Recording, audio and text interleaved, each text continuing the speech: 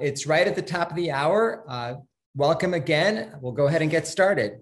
My name is Alec Harris. I'm honored to serve as president of GIA Publications. Welcome to our Monday Music Education webinar series. It's my pleasure and honor to introduce you to Richard Floyd, who is the author of The 7 Deadly Sins of Making Music, which is his second book with us.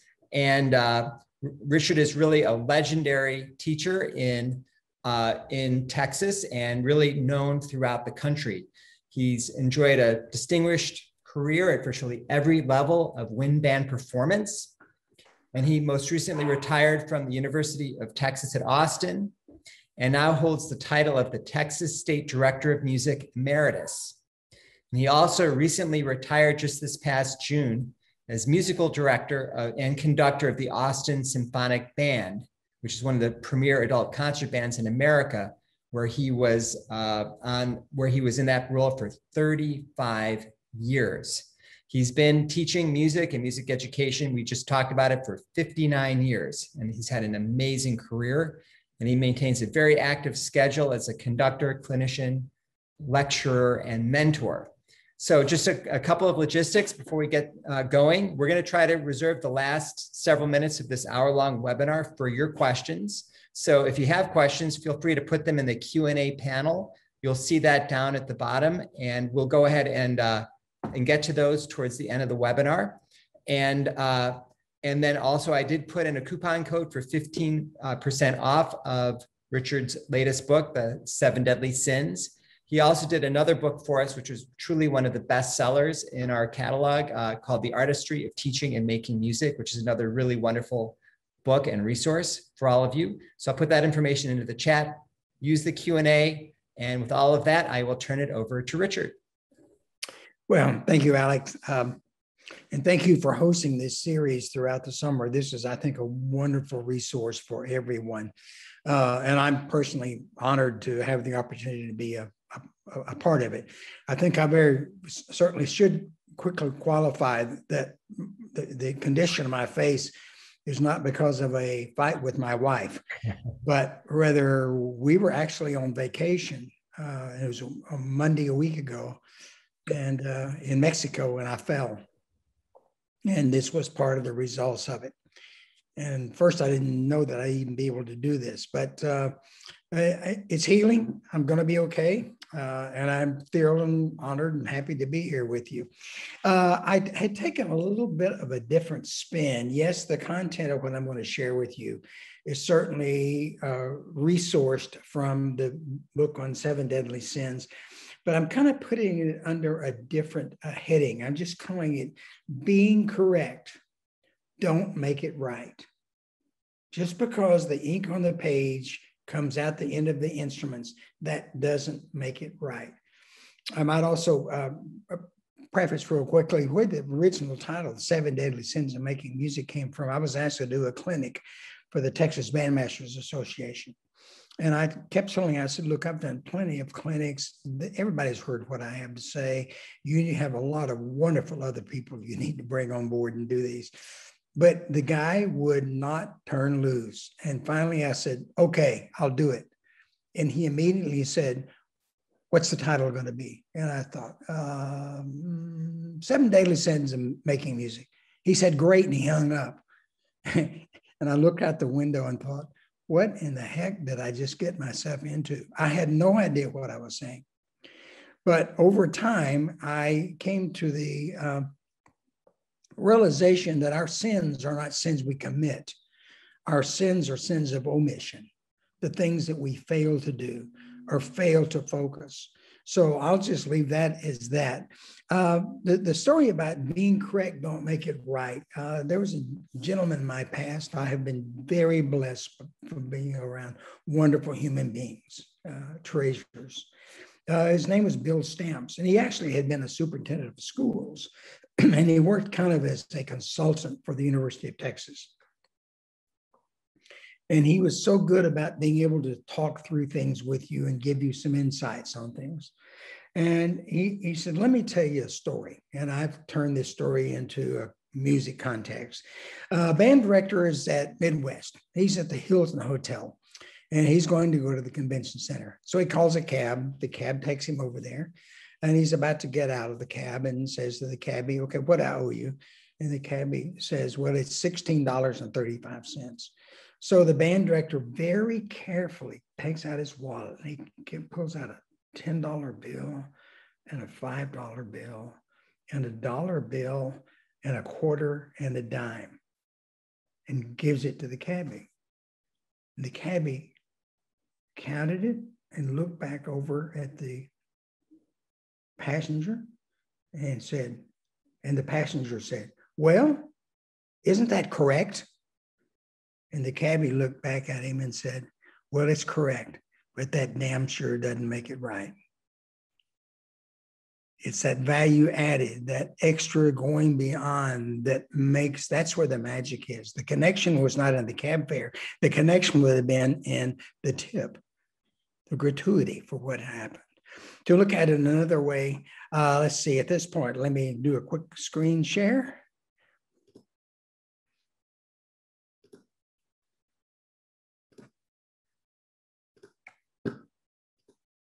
There we go, okay. This is a quote from Ruth Waterman. She's a concert violinist.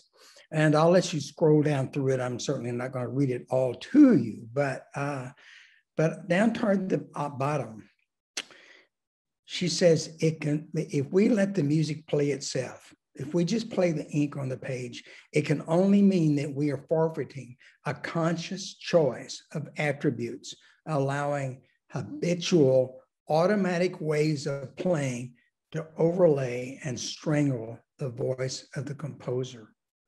To me, that is a profound thought. And we can be really good occasionally at automatic ways. This is the way to play staccato. This is the way to count this rhythm. This is how much I want you to crescendo from a 3 to a 5. We all have those shortcuts that we feel like are getting us to the music, but actually they're getting us to the correctness of the music, not the rightfulness of the music. Look what Pablo Casals said about that. The written note is like a straitjacket, whereas music, like life itself, is constant movement, continuous. It's spontaneity, underscored, free from any restriction. Now, I don't know whether you've ever thought about this, but in reality, when you make a rule, when we need rules, I'm not knocking rules by any means, but if we make a rule, we also have created a restriction.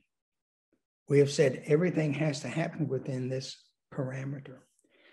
And as a result, we have to be careful about leaving enough room to go with the artistry and the fluidness of the music. And that's kind of the point of the discussion.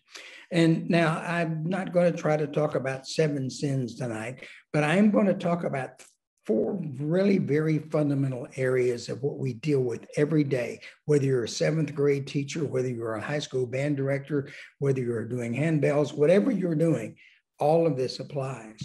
We're going to talk about generic articulation, a little bit about unconvincing dynamics, what I mean by that. Perceiving all rhythms literally. And I'm going to try to make a point that rhythms do not, because you create precisely the metric measure that's on the page, you can do that and be wrong musically, artistically. And then being obsessed with metro markings. So that's the 4 areas we're going to talk about, the difference between correct and being right. And yes, those are the first 7 deadly sins in the book that Alec was mentioning. Now, and also you take those 4 categories and then you add in playing correct notes and tuning, you've pretty much hit all the objective elements of music.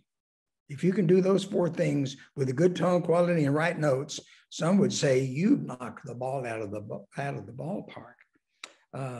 I would argue you've just scratched the surface. Now, there's a caveat that has to go into the play here. In that most everything I've said has been said. This is André Gide. By the way, this is out of a book by Austin Kleon called Steal Like an Artist. It's a delightful little book if you've ever interested. But he says, everything that needs to be said has already been said. But since no one was listening, everything must be said again, again, and again. Nobody knows that better than teachers do. We repeat ourselves over and over and over because some student was simply not listening. So let me see.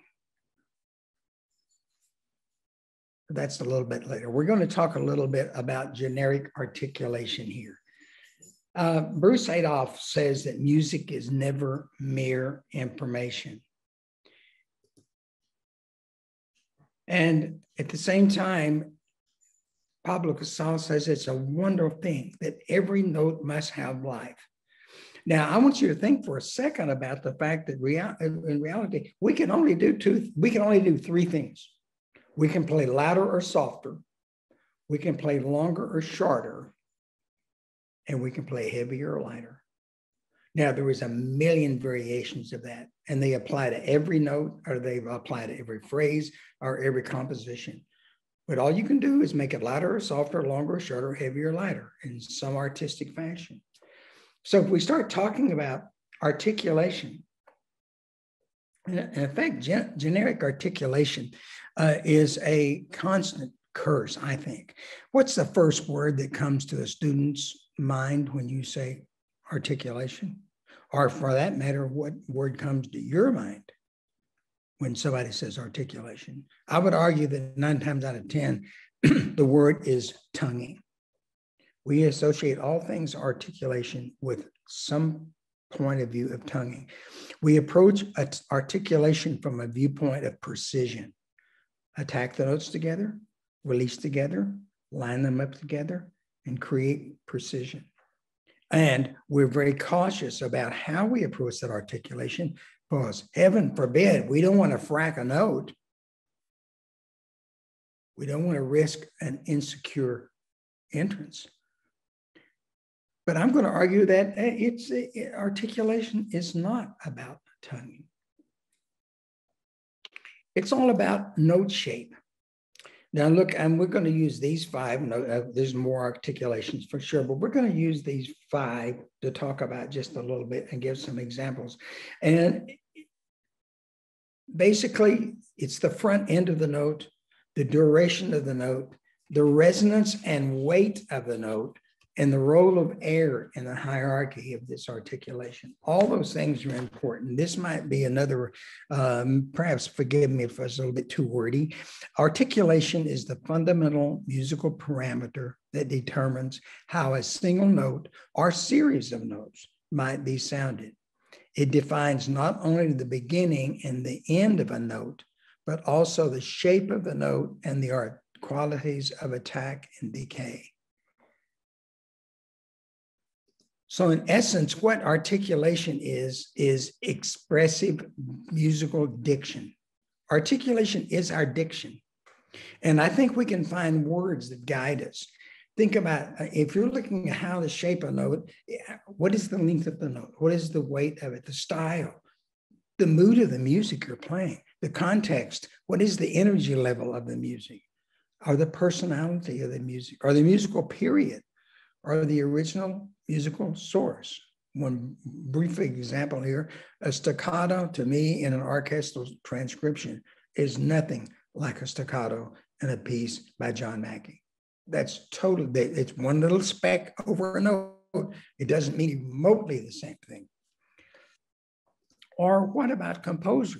If you look at a piece of music and you pick it up and start studying it, what if the composer is Bach? What if it's Holst? What if it's Persichetti, Mackey, Kelly? We could go on and on down this list.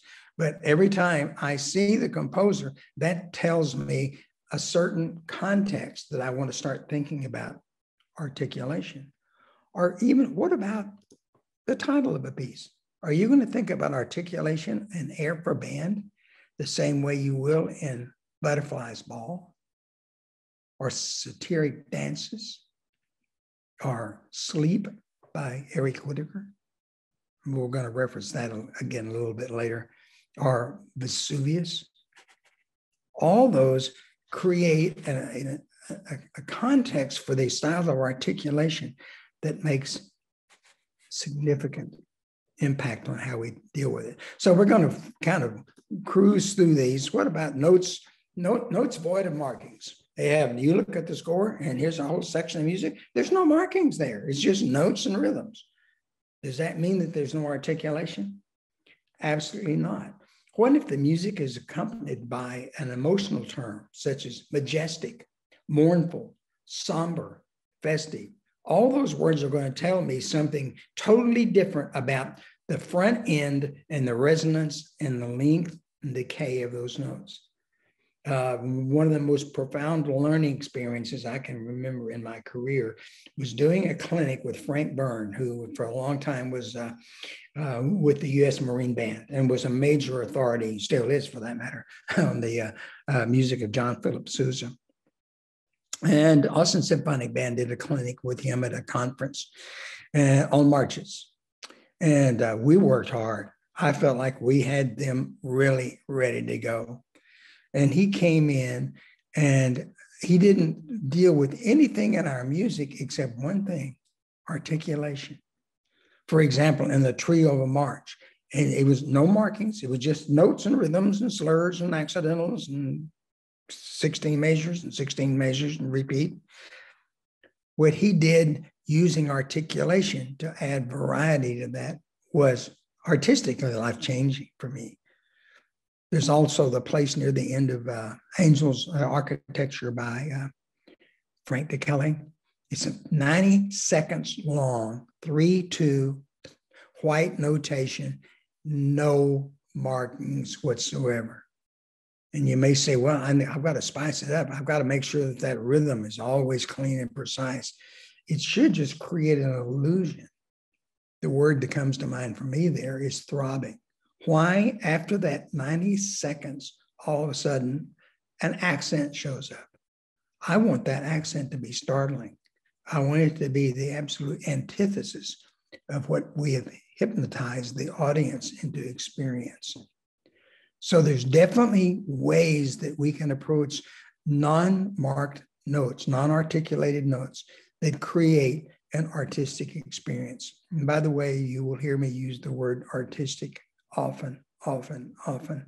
That's one thing I think that us as music educators need to think about more.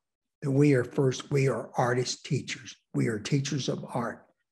And our resource, our avenue is band, orchestra, some kind of instrumental music. So what about tenuto? Tenuto in Italian means to hold. That's all, hold. Well, you can hold like this.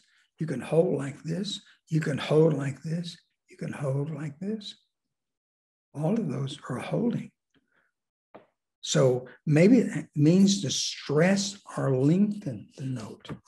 And if so, which is it? Lengthen, full value, stress? Let's see. This is Shenandoah, Frank DeKelly, the little 3-part canon of the melody, and it is filled with sostenuto marks. And essentially, it just defines the canon, and I'm sure you're aware. But the bottom line is there is no wiggle room to lengthen any of these notes. If you start lengthening those notes, this whole section just totally bogs down. So it's just a matter, I use the term firm handshake. Ba-dim, ba-dim, ba-dim. Excuse my voice getting a little bit raspy. Actually, if I wasn't doing this, I would have a neck brace on right now. And so my vocal cords were a little bit sloppy. But I hope I make that point. Here's another example. This is Lullaby to the Moon by Brown Bottle Majors. Again, sostenuto in the melodic line and in some of the accompaniment up here. And you may say, well, what can we do here? Aha, look what's going on down here. There's a motor in the bells and the vibes. So in this particular case, we're going to simply want to put just a little bit of weight on those notes. We do not want them to slow down. just a little bit of more love. By the way, that's a term I use a lot with students. Students, band, would you just love that note just a little bit more? And it makes a difference. But now look at this. This is Shelter in the Sky, John Mackey. And sure enough, here's some Tonino marks in here.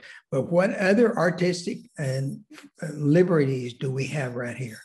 What does he say? A tempo, but very freely. So perhaps that suggests that we can stretch that note. Just give it a little bit of length, stretch it, elongate that measure just a little bit, and the same thing here. So he's given us a little bit of artistic license that was not present perhaps in the other one. This is La Procession de Rocchio. And up to this point, this note, obviously there's more score going on here, but to me, this bop, bop, bee, bump, bump, ba. That note can stretch because it's a foreshadow of an oboe solo that's coming in. So I want to take some of the wind out of our sails and just let that note, that chord, hang there just for a second. And sometimes that's what tenuto does. It just suspends the harmonic content of that moment and gives it more beauty. And here's another one a little bit later in La Procession. I would argue in 1, 2, 3, 4, 5, 6, 7, 8, 9 sostenutos in a row. I would argue that no two of those are the same. As you crescendo and as you move into the triplets, you give more weight and more length to those notes. So that there's actually a sense, almost a sense of arrival when you finally get to the andante con moto. To me, if you played every one of those notes exactly the same length with exactly the same weight, it would be a sin. It would be correct. It wouldn't be right. I found it interesting. I love Eric Whittaker's music, and I looked at a lot of his transcriptions. I thought this was profound. And I reached out to him and asked him, I said, you don't hardly ever use a sostenuto mark on your music. I never see any dashes in your music. This is what he said. Conductors don't make the musical. They just lean on the notes. So the overall phrase does not sound natural at all. It sounds like a machine reproducing the concept of a musical line. It is all brain and no heart. So to isolate the context of that articulation can easily be a sin. Now, what about staccato? In general, in Italian, again, going back to Italian, that's a detached note. It's not necessarily short, it's detached. And here's some words. I'm a big believer in finding words that create personality. All of these words could describe some form of a staccato: light, crisp, buoyant, brittle, resonant, bubbly, effervescent, dry. Every one of those would be staccato, and they would be totally, totally different. Let's look at some examples. Here's Children's March, Percy Granger. And in this case, he didn't even put a staccato mark. He just says detached. Now, to me, what's going to define for me how long is this note going to be? You know what I'm going to do? I'm going to listen to that pizzicata string bass. A pizzicata string bass, plucked string bass, has something I called afterglow. It's that resonance of the note after you pluck it. To me, that defines perfectly the length of the note that we will experience there. And here's two composers, same composer, same piece, back to back, roughly 5 seconds apart, depending on how long you wait between the two movements. This is in the movement 3 going to movement 4. Staccato, staccato. Are those notes the same personality? Absolutely not. These last two notes are just a tip of the hat back to the second theme of the third movement. And it's light and it's bouncy, almost ethereal. And then the fourth movement, as you well know, the fourth movement is Concert Band on Fire. I mean, it is driving and forceful. So to think that this staccato mark and this staccato mark would be approached the same way would be a sin. So these are light and buoyant, they bounce, and these are bite. They are brittle. They are dry. Okay. They have to have some stuff in them. Here's the end of the second movement of the Dalla Sinfonietta. You know what tells me about these notes? Look down here. The bells, the xylophone, the triangle, and the snare drum. They tell me everything I need to know about what staccato means. And by the way, that is a great way pedagogically with students.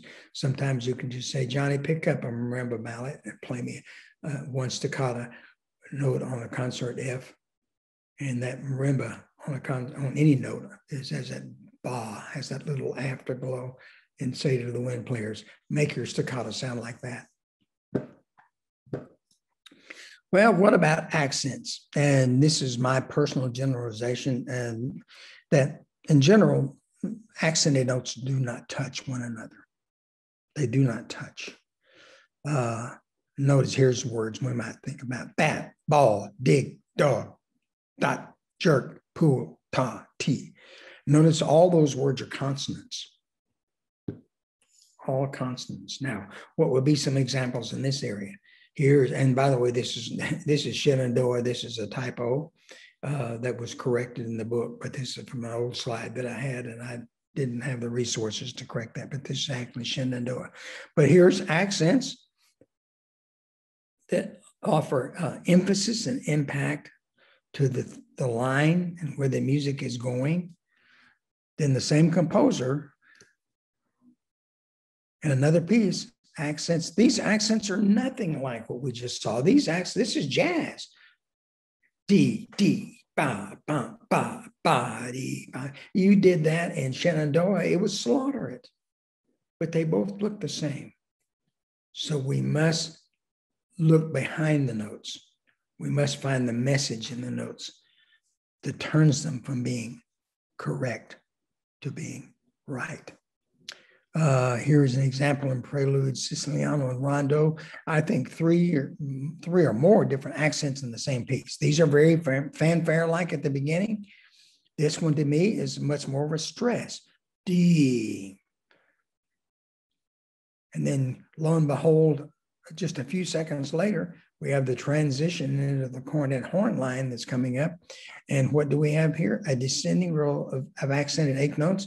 And I would argue to consider the fact that every one of these accents should be a little bit bigger than the one in front of it. So it becomes kind of an evolution of accent. We morph into a much heavier style by the time we get to here. And these are more broad. Boom, boom, beam, very round and resonant notes.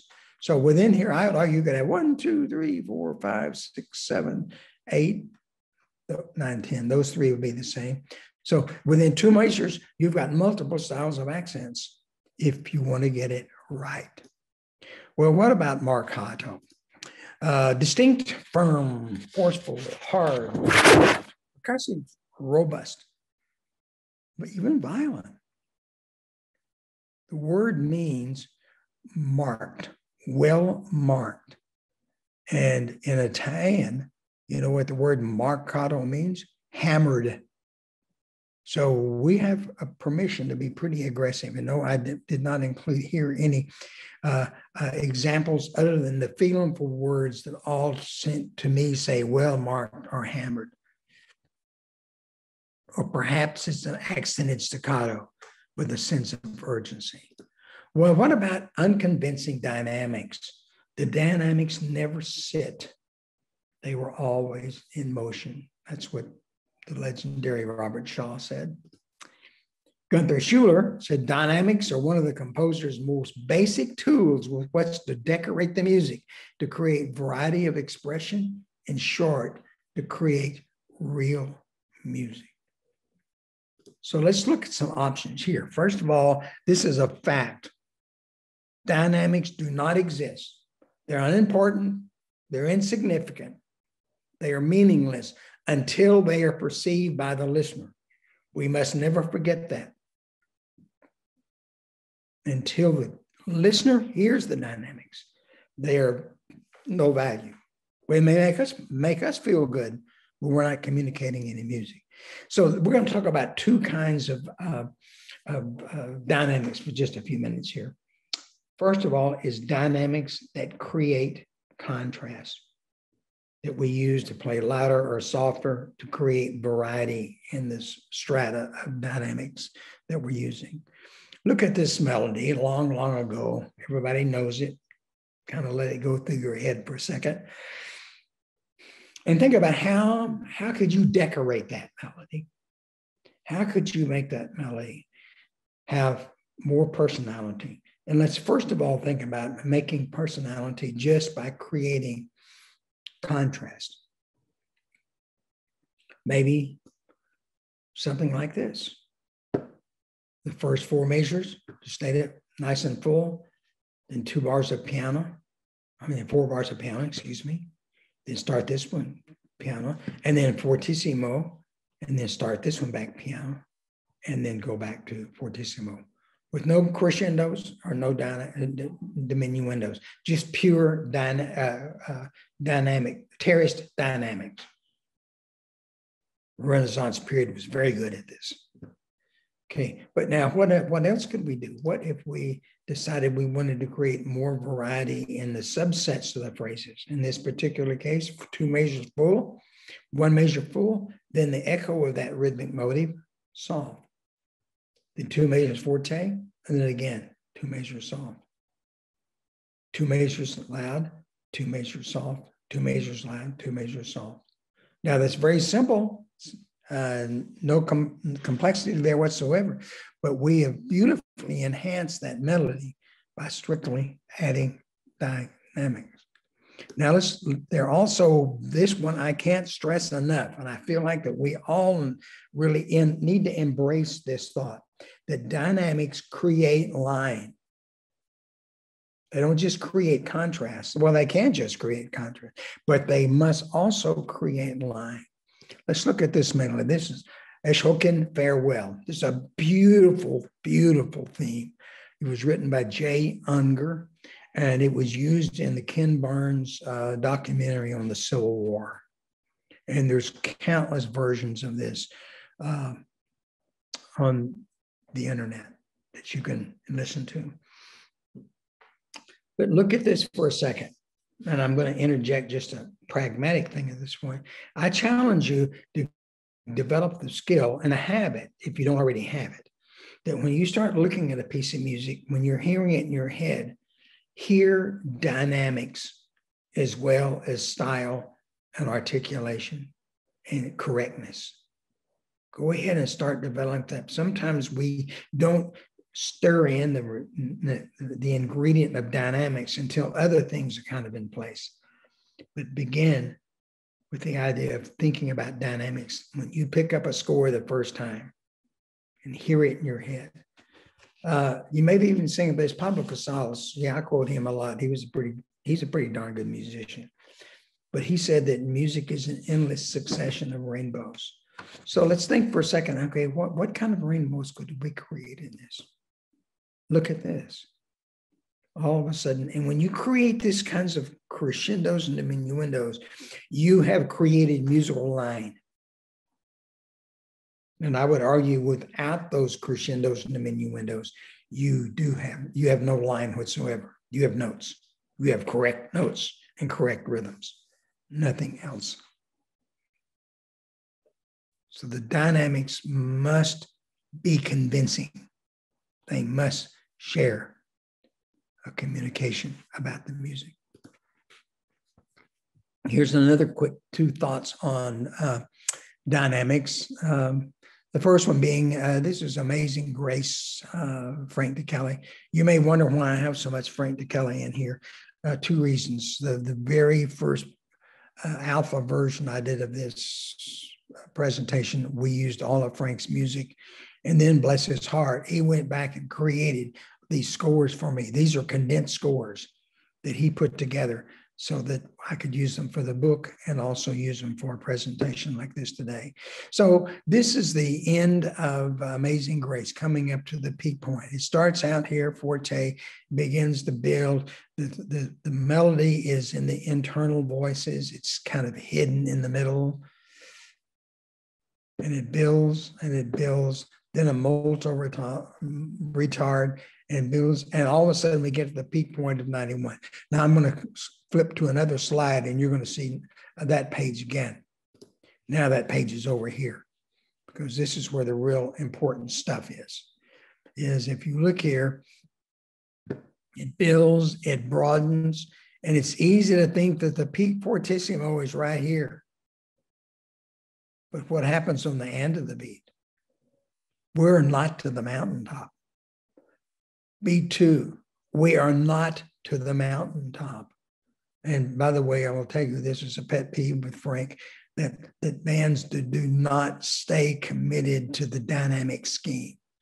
I hear this piece often, and by the time we get to here, it's down to a forte, mezzo forte, and then everybody's kind of waiting to get to the diminuendo.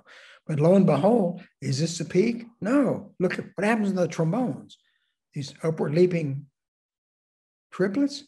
Now we've got it. Here's the big fortissimo. Is it? No. Look what happens in the French horn. He just keeps laying layer after layer. It's like fireworks on the 4th of July. They keep getting bigger and bigger. This upward leap of a seventh, and it continues. Do you see any diminuendo yet? It's not time for the band to quit. You see any here? No. The peak of this phrase and the most convincing dynamic statement you make is 1, 2, 3, 4, 5 measures long. And I might add this downbeat right here should be the same volume as this measure. You should have crossed the bar line with the same volume, and then it starts a diminuendo. And that changes the whole architecture. All the creamy stuff he put in starts to actually come alive. Here's another one offers the opposite kind of a situation. This is Shenandoah. This is coming up to the very end, and lo and behold, if you're not careful, when we get to here, our mezzo piano is mezzo nothing. And then lo and behold, we have a piano. And then we play around with dynamics for a few bars, then a forte piano, mezzo forte piano, another crescendo, and then it finally unwinds into niente, and the ending just on the E flat just disappears. But what happens? We play too soft here so that we can then have no convincing dynamics. So make sure that when you're looking at dynamics, you don't look this way, you look this way. Now, how would I solve this problem if I'm doing this piece? You know what the first thing I do once we're comfortable on it and we're starting to really rehearse it?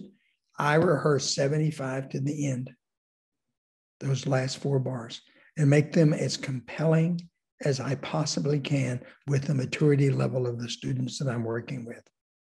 If I'm working with a superpower high school band, I can manipulate that down pretty subtle.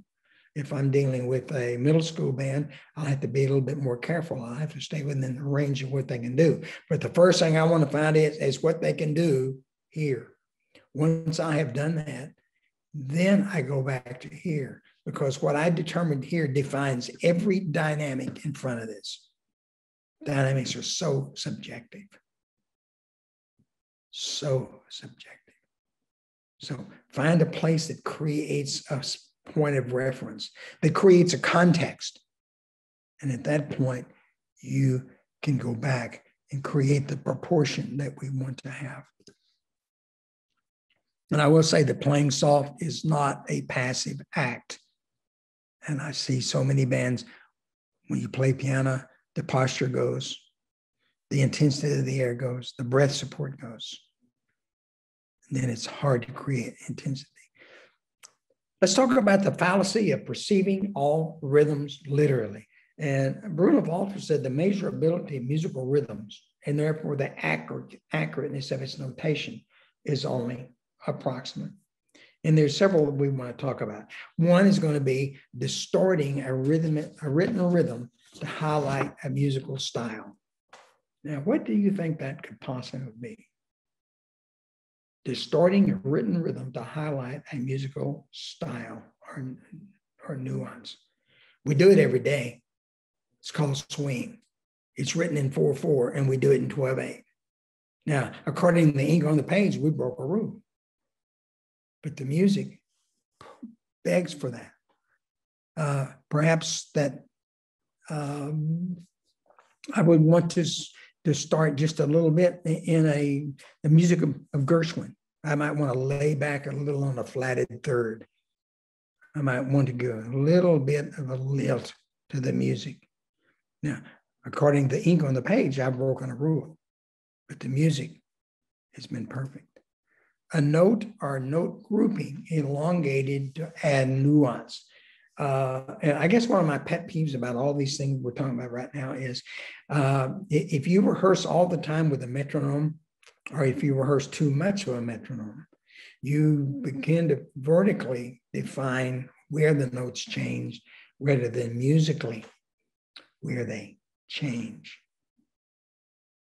So this might be just to stretch a dominant 7 chord to create a sense of anticipation, or maybe a deceptive cadence where there's no tempo change, the notes are metronomic. You might even say up here on the side of the page, quarter note equals 72.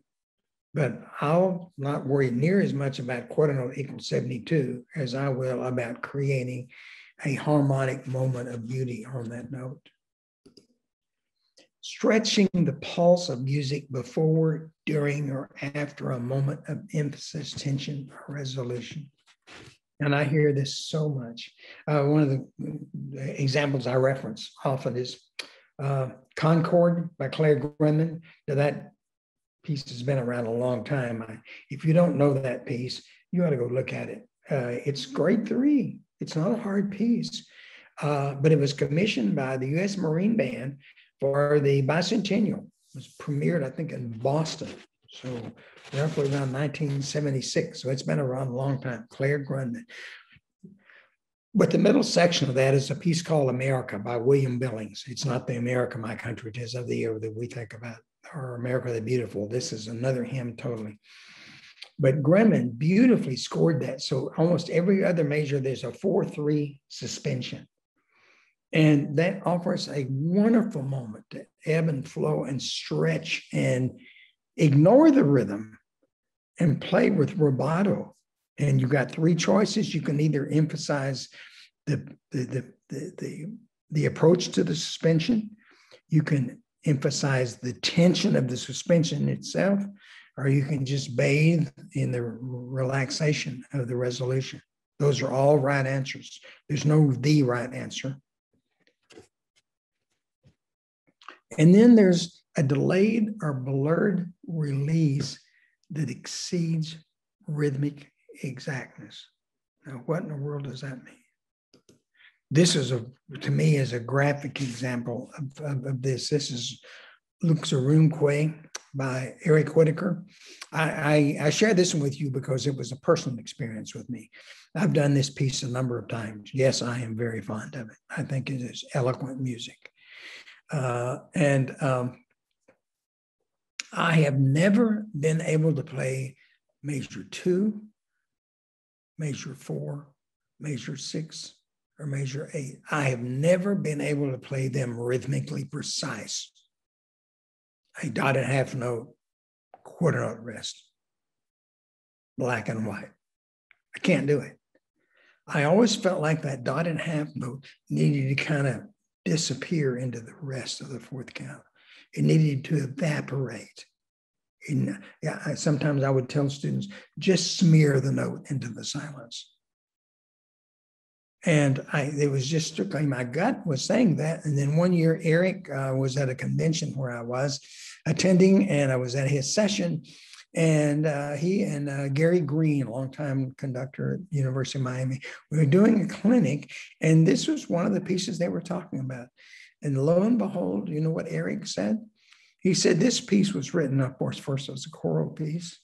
And not only that, but he says it was written to be premiered in a cathedral that had an incredibly long reverb, huge long reverb.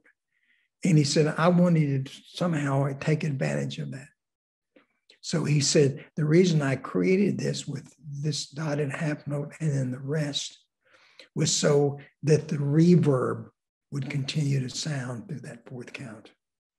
And 2 bars later, it would do it again. And I will be very honest, I gave a big sigh of relief that maybe it was okay that I hadn't committed a sin in doing that. And indeed, I had gone beyond the correctness to the rightness of the music. Now, occasionally we'll see a composer, they'll just put a little slur, a little tie into the rest that suggests that you smear it over there. Della Gioia does that occasionally. But it's okay to give that a little bit more length. And the music, the slow music of Brian Malmages, there's countless places that I do the same thing. I tell the players, just smear that note into the rest. We don't want it to stop. We want it to disappear. It's like blowing out a candle and watching the smoke go away. Now, if you make it correct, you won't be right. Short notes in dotted rhythms and in 6/8 rhythms. Leopold Mozart said that dotted rhythms are poorly served by he goes on to say at one point that he thinks that notes sometimes that if you play dotted rhythms in 6/8 rhythms purely precise, they will sound lazy. They don't have life to them. Let's look at a couple of examples here.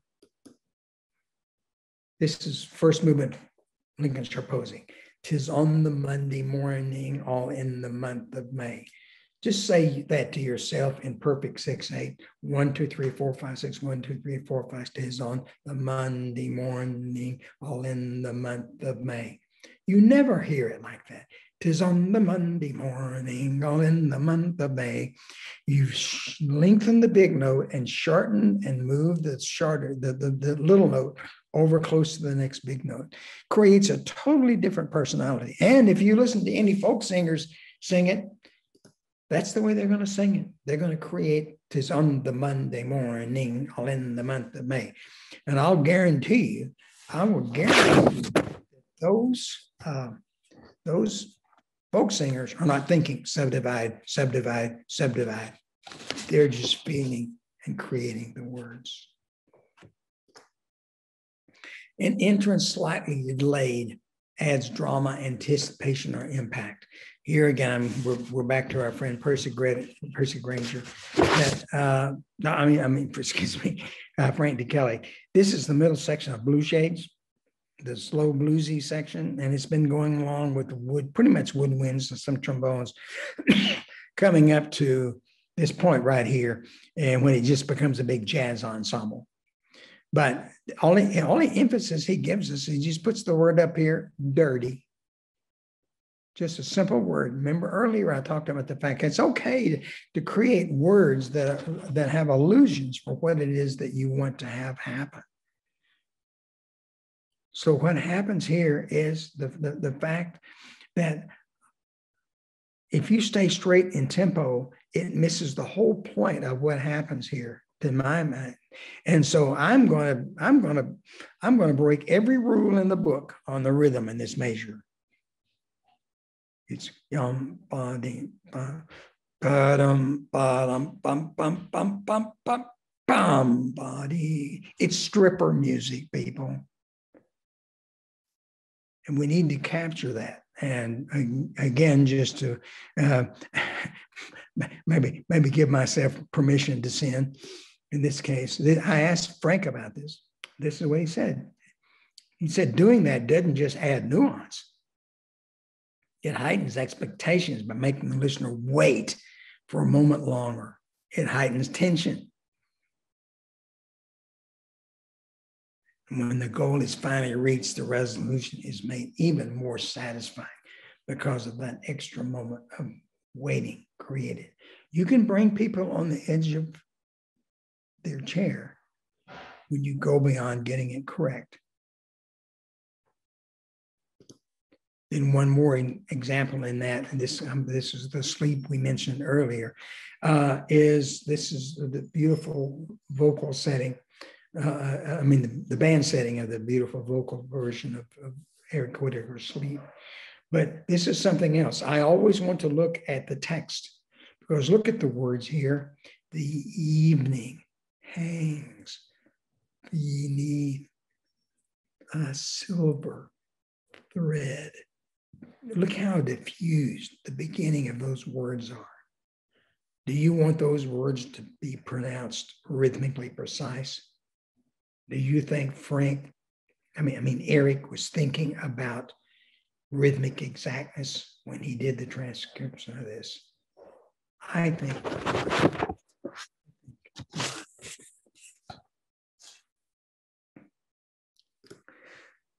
And the final one, being obsessed with tempo markings.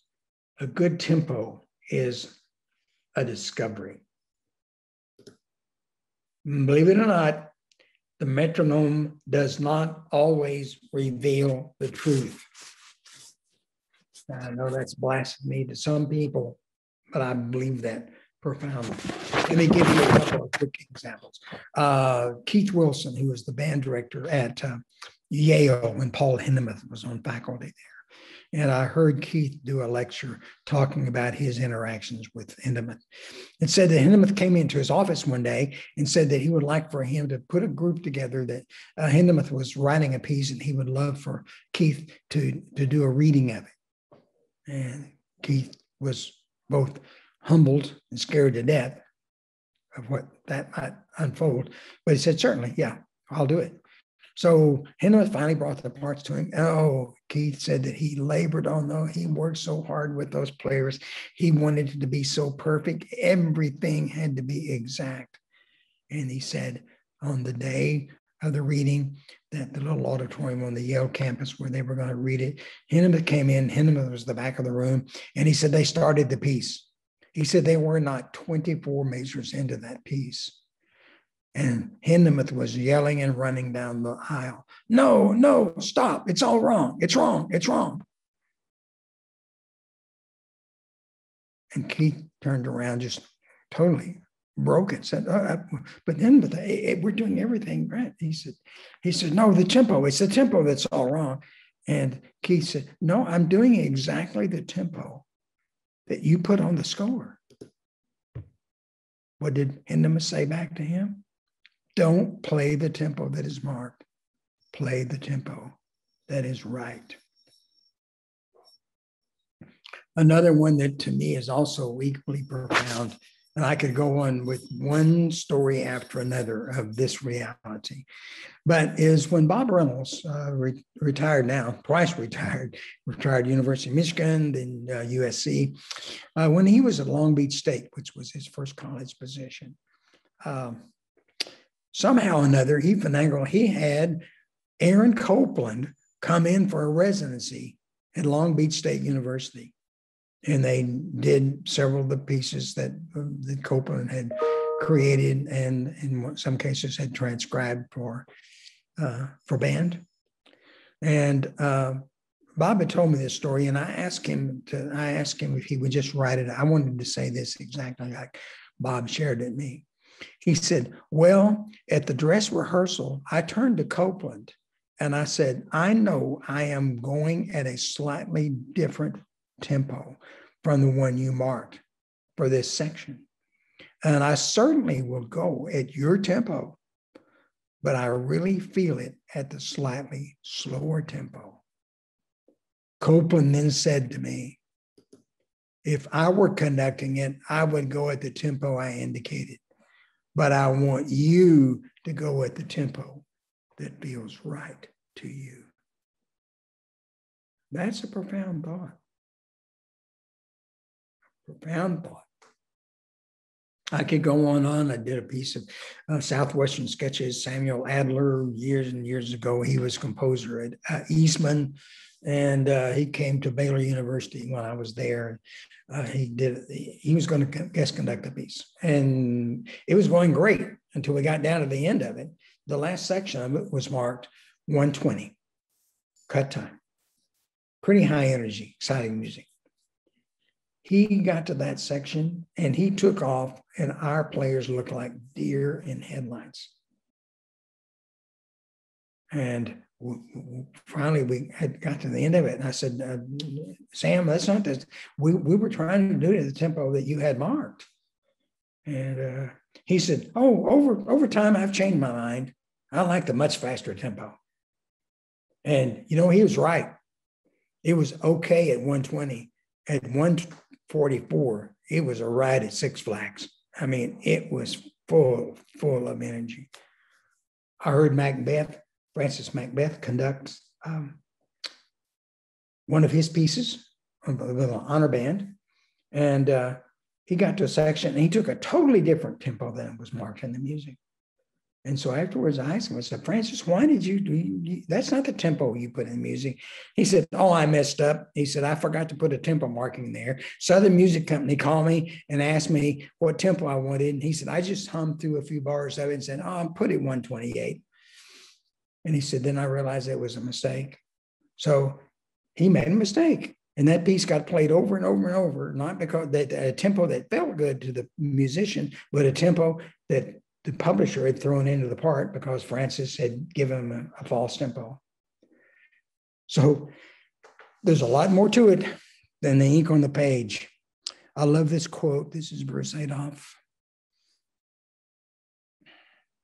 Tempo is a liquid, like water. It seeks its own level. A good tempo is a discovery. Now I could go on about tempo for 2 hours tonight, variations on that. But we have to feel good about that tempo, and we have to feel good about what the music is speaking to us. And finally, I guess the bottom line on this, and Alec, we're getting close to the closure on this. This is the coda, I guess we might say. This is a wonderful quote by Mallory Thompson at Northwestern. You play only what's on the page, and you will be wrong. Now, I challenge you to make a copy of that, type it up, put it on your table where you study scores, put it on the edge of your stand where you make music and inspire students and teach students. Because it's when we go beyond that, is when we get to experience the artistry that we all love and enjoy. And then for whatever it's worth, this is the cover on the book that Alec's team masterfully created for me and for us, for GIA. And if any of what I said tonight makes any sense or is of interest to you, this book is all of that and more on steroids, with a lot more of the same kind of interaction with other composers and with other musicians and other conductors that add relevance to the things that are there. So Alec, give me a second. I'll escape my screen share here, and we'll field any questions that might have come up. So wonderful, thank you. And so thank you, Richard, really enlightening. So the 7 deadly sins, just you did a few of them, but not all of them, just so I can go through them real quickly. We've got, let's see, we've got articulation, dynamics, rhythm, tempo. Those are the ones you talked about today. And then there's line, silence, and proportion. So really an amazing book and very insightful, really helpful, lots of practical examples. So thank you for your work on it. I think it's really a strong contribution to the profession. So thank you. And we've got one question from Paul Kyle. And it is, how do you address and develop the sound of a band? It feels like in the orchestral world, it's all about the sound of the ensemble. In the band world, we talk about everything but the sound of the group. Any thoughts on that band sound? I don't think there is anything I don't think there is a band sound. I have not thought so for years. And I know I grew up hearing band sound. We got to get band sound. No. If you're playing Persichetti, you have to get a Persichetti sound. If you're playing a transcription of music of Shostakovich, then you have to get an orchestral sound that represents that. If you're doing a slow piece by John Mackey, that's a sound. I think Brian Balamages, there's some beautiful sonority. There's some beautiful sounds there. So I think that what we want to do is the composer has created I sometimes talk about the fact that I think that the score we see, the notes on the page, that's not music, that's composer code. And somehow I think we have to crack that code and turn it into music. And yeah, we can tweak that because there's all kinds of colors and blends of sound. Ron Nelson, for example, talks about, at times he says he does not want to hear a clarinet and an oboe. He doesn't want to be able to identify any of those things. He wants to hear a clairbow.